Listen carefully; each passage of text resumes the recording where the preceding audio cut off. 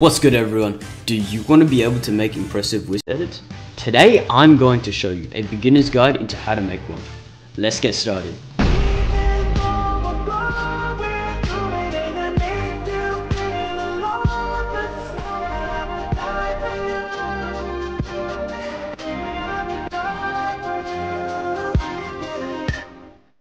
First step right now is going to be cutting the clips. So you can go frame by frame, you can use your arrow keys, like this. And then we're going to go straight to this beat right here. And to make the cut, all you need to do, press this, and then tap on the line.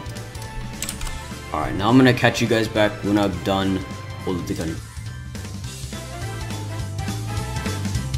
What you want to do to make text, go to titles, grab a custom text plus block here. Once you have this in, we're going to start off with our first point, which will be strength.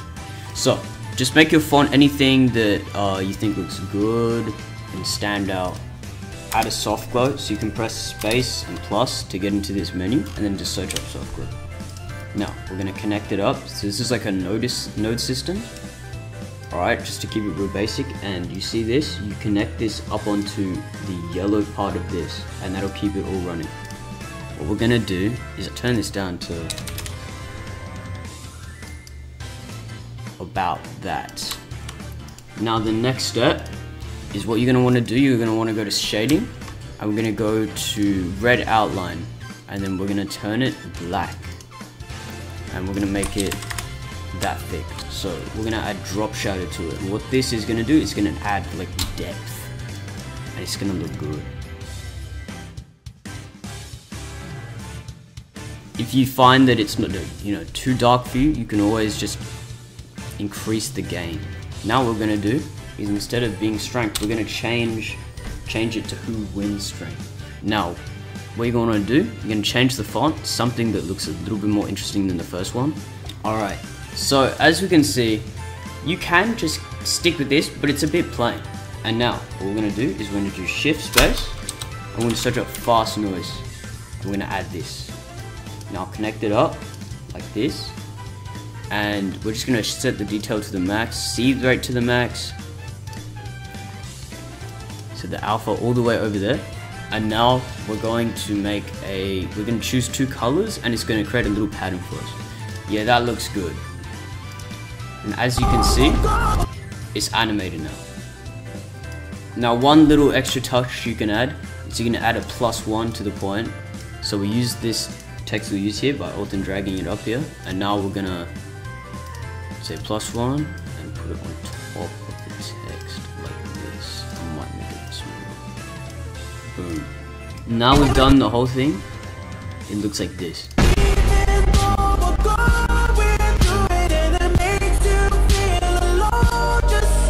Now that looks good for now, but we don't have any clips underneath to actually make it work. So we're gonna start off with finding some clips. If you don't have clips, just search up 4K Twixters and then your character, and you should probably find. Now I'm gonna just find some parts of the video. Let's keep it to this pose right here.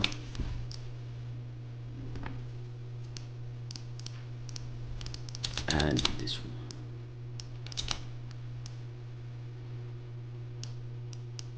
And now what you need to do, make sure you just stretch it out like this, so it lasts the whole thing.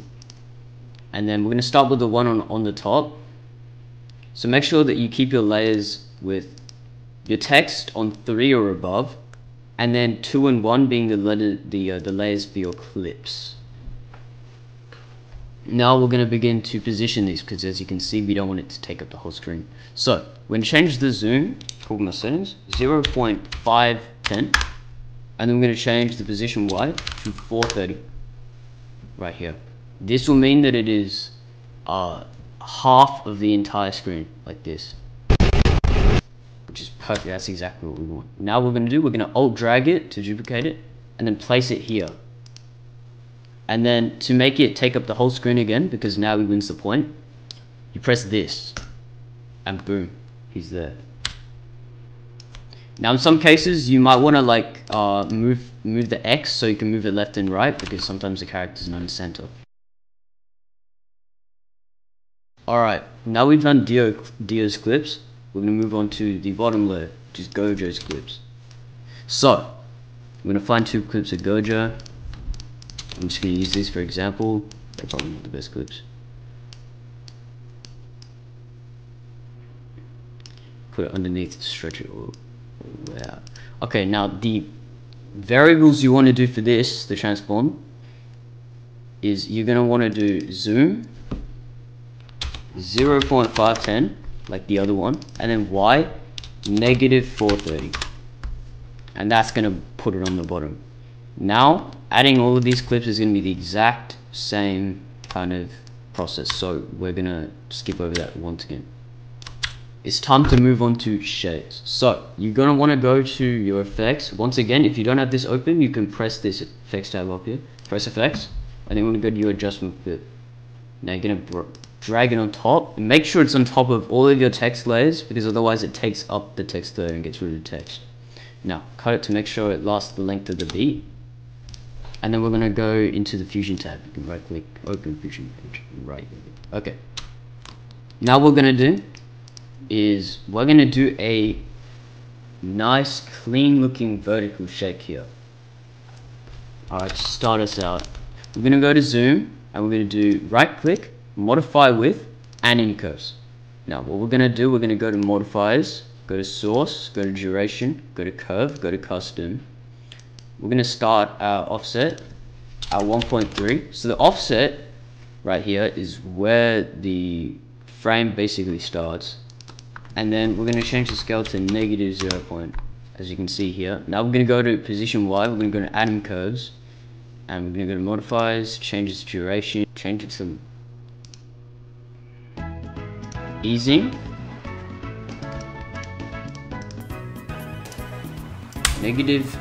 -0.5. So now what we're going to do is to make sure that, as you can see, part of this is like transparent, it's fading out, and if you look here, it's actually black, so it's actually nothing else. So what we're going to do, we're going to go to animation, we're going to change motion blur to 1, and then we're going to go to advanced options, change it to reflect. Now we're not done yet though, because what we're going to do now is going to make it a little bit more clean. So we're going to go to directional blur, shift plus place again if you don't know how to get to that menu. Now we're going to connect it up, make sure symmetric blur is on, change blur angle to 90. Now we're going to go to blur strength, and we're going to modify this with anim curves. We're going to modifiers, go to source, duration, curve, custom,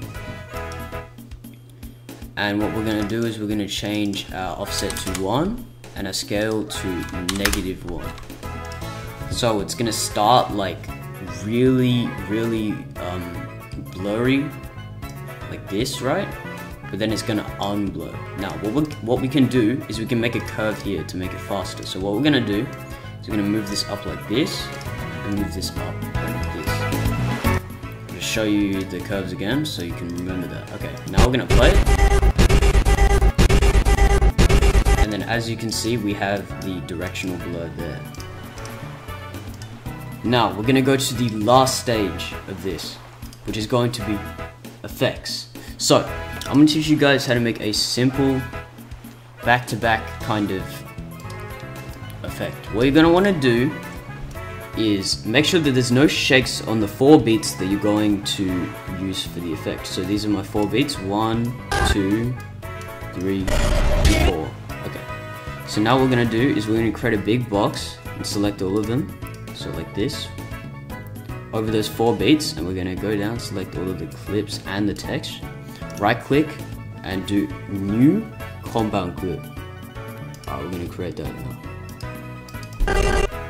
Now we're going to go into Fusion, and the first thing that you want to do to make this is we're going to go shift space, and we're going to do image plane 3D.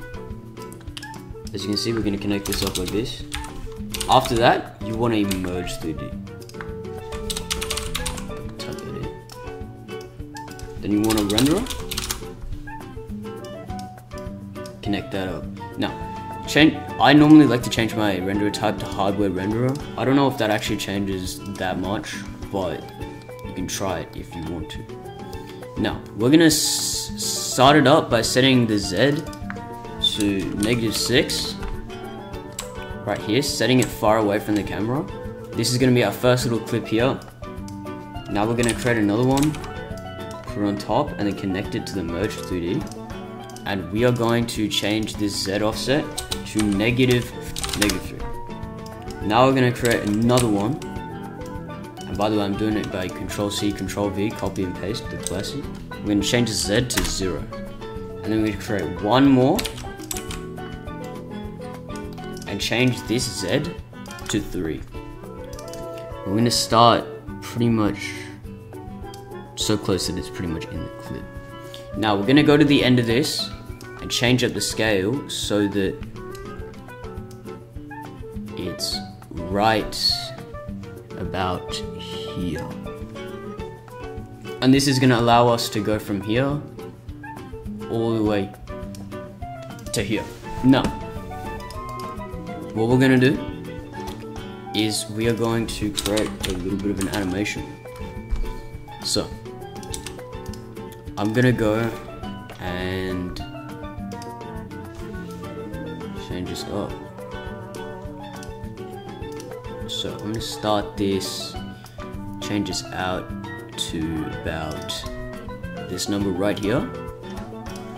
And then we're going to change the in to 0.25, change that out to 0. So now this is going to like animate like this.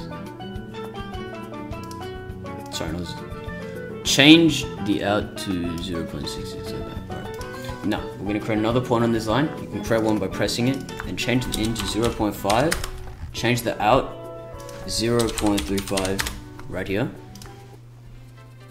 And then you're going to want to press on the line again. Change that into 0.75 like that. And you're going to want to change it out to 0.66.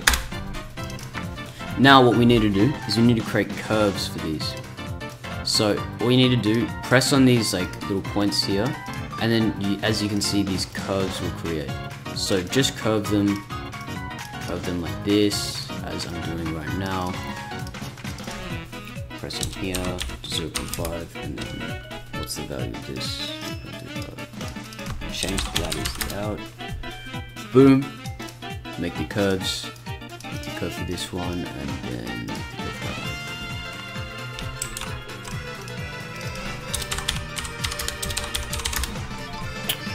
Just like that. And now it's animated with a curve, so it's not linear, it's actually going to zoom in like this with a little curve, and then come back, come back again, and then do that. Now, we're going to set the settings to motion blur, make sure we get that maximum good look out of it, and there you go. You are done with the effect. Thank you to all the people who listened to this video. I hope this helps some of you guys. Hopefully that helps some of you guys. Thanks for watching, everybody.